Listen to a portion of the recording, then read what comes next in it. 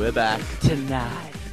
on the Michael and Dano Show, 94.7 The Pulse. Now, on the line, we have Bradley Hutchinson, co-creator of the Facebook page Ban the Burqa Day. How you going, Bradley? Good, thanks.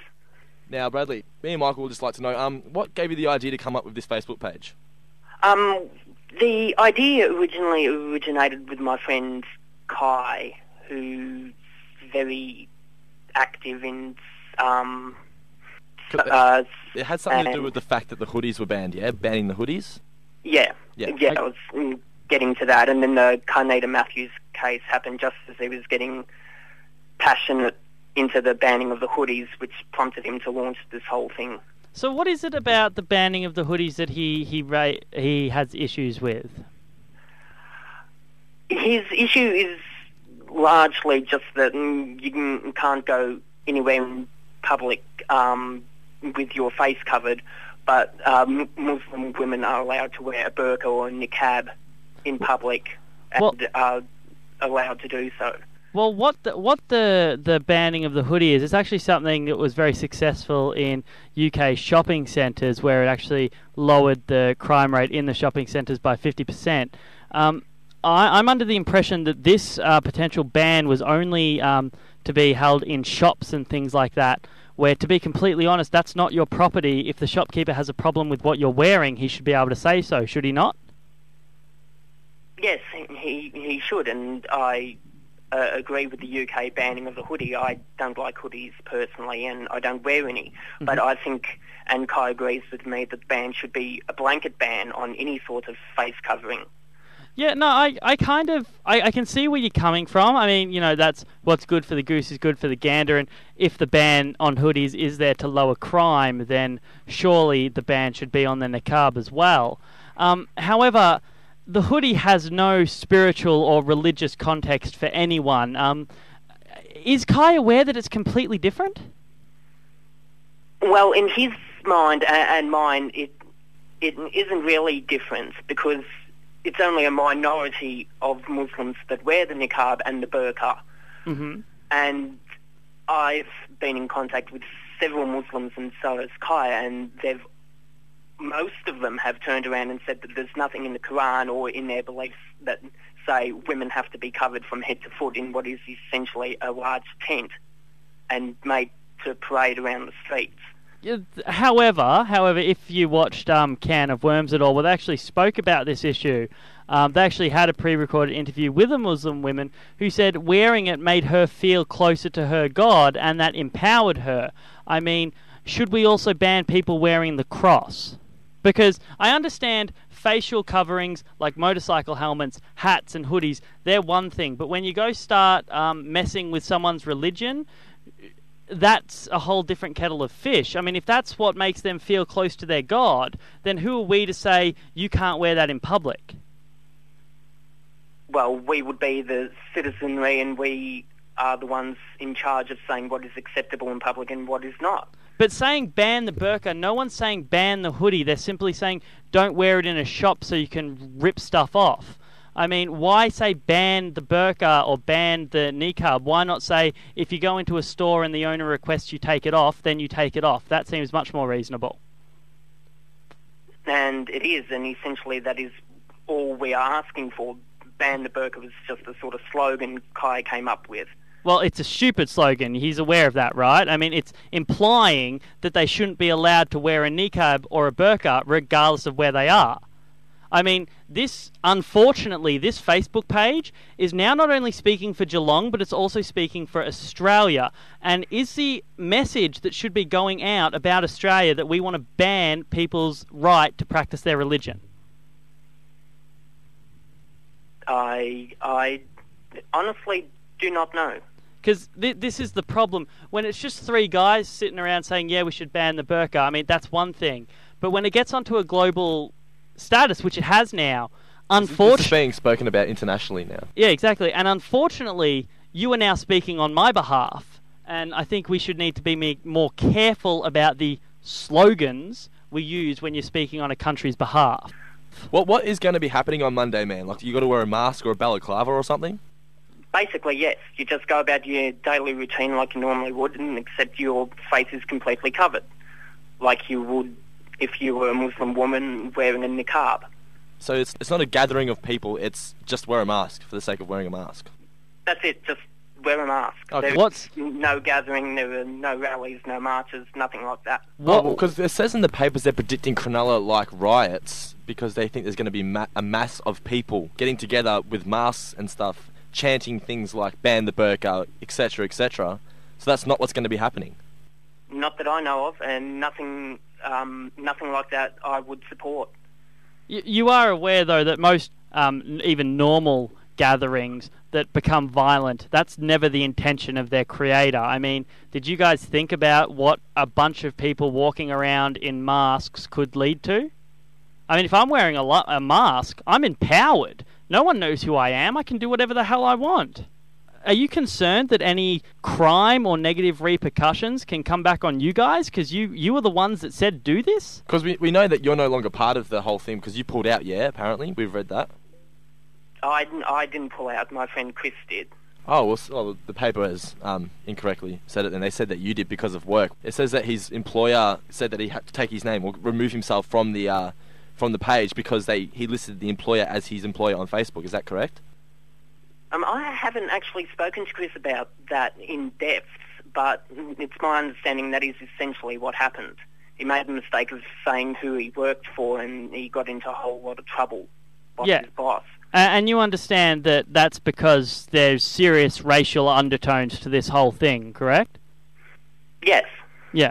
So, I look, it's a hard situation because I understand where you guys are coming from. I like to wear hats, for example. I'm very rarely seen without one. However, every time I enter a club or a pub, I'm asked to take it off. Is it bull? Yes, because I've never started a fight in my life. But that's just how things are. I mean, it's a religious garment. They come from a very oppressive country, and I understand that they're now in our country, but our country also offers the right and the freedom to practice your religion. And for some of them, wearing the niqab is practicing their religion. Do you have a religion at all? Yes, I'm Jewish ancestry, but I'm a practicing Christian. You're practicing Christian. So, for example, say the burqa is banned, correct? Would then you be offended if wearing the cross in public was banned? And let's say it's banned because we want to make sure there's no racial violence on our streets. That's a pretty legitimate reason. Or no stabbings with crosses or something. Yeah. It could be used as a weapon, so you can no longer wear it. Can you see why the Muslim people can be annoyed about this? Yeah, look, I understand completely why they're annoyed about it, but it's not like we're not asking them to not go to their mosque or not bow in the direction of Mecca or anything. We're talking essentially about an item of clothing that we don't want to see on the streets. Have you ever seen one on the streets? For a compromise. Have you ever seen one on the streets? Yes, in Burke Street, in Melbourne. In Melbourne. Because I work in Melbourne and Geelong, and I've never actually seen one, and I don't believe one would offend me. What is it that you find so offensive about the burqa? About the person behind the burqa or the niqab? Nothing. I don't like what it represents. What does it represent? To me, it represents the oppression of women by the extreme fringes of Islam. Mm-hmm. I understand that that's what it represents to you. However, as we've already talked about, there are Islamic women, such as shown on TV just last Monday, who say that it empowers them. So obviously your perception of what it represents is wrong. Perhaps, but I'm not going to change that just because one person says she feels empowered by wearing it. Well, she does wear it. It doesn't one person saying she's empowered by wearing it beat 100 Aussie bogans saying they don't like it? Not necessarily. Where I come from, the majority rules. If the majority in Australia says we want the burqa or the niqab off in public, then I have no problem. I have a problem, or I Should it be majority rules if it's just blatantly being racist towards a religion, though? Well, I don't understand how it can be considered racist. I mean, to get back to your question, if the cross was banned as a Christian, I would be disappointed if it was. but it's just a symbol, and you don't have to be hooked onto this symbol in order to practice your religion. Okay, no, that's fine. I completely understand where you come from. I'm actually going to use that frame of mind that you've got. I'm now going to convince 51% of Australia that it's wrong to use electricity. So Australia's going back to the Dark Ages because majority rules, right? Or how about this? How about if a woman cheats on her husband, we should be able to stone her to death in the middle of the street? How about I get 51% of people believing that? Majority rules, right? If you can get 51% to believe that, and more power to you. So you think murder is acceptable as long as the majority of people say it's okay? Essentially, yes, but good luck finding 51% of people or more to justify murder. Well, it's easy. I'll start a cult. You're saying that killing someone is okay if enough people say yes. Taking a life. You as a Christian are saying it's okay to butcher someone on the street if enough people say yes. I'm not saying that. You just did. There. I asked you if majority rules works, does that mean I can kill someone if 51% of people say yes? And you said yes. Yes, I did, because you asked the question. So, as a Christian, you're saying it's okay to kill someone as long as 51% of people say it's okay. So if I'm in a room with 3 people and I can convince one other person that killing someone's okay, I should be able to do that. Well, when you put it like that, it sounds stupid, yes. Well, I thought majority ruled, Bradley. Well, it does in a democracy. And who says my bedroom's not a democracy? Well, see, this is the problem with this majority rules mentality. Saying majority rules on a global scale is fine, but you've got to take it down into smaller areas. Majority rules in a town could only be 3 people saying yes against 2 people saying no. How is that democratic at all?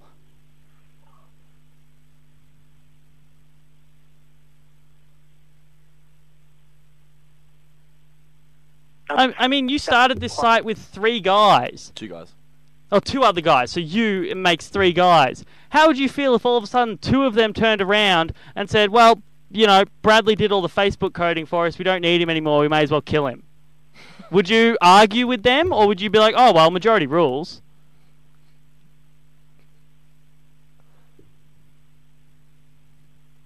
Yes, I see where you're going with this. Yeah, so it's okay to say majority rules when you're not the group being affected. But when you're talking about another group who's being affected by the majority, it seems a little harsh, doesn't it? Yes. Yeah. All right, well, thanks for the time, man. Thanks for having the chat with us about it. We appreciate it. That's okay. We might call you back on another time if some shenanigans go down, such as riots and stuff like that. Well, thanks for the call, man. Catch you later. Okay, bye. My God, majority rules? Apparently what the hell does that mean?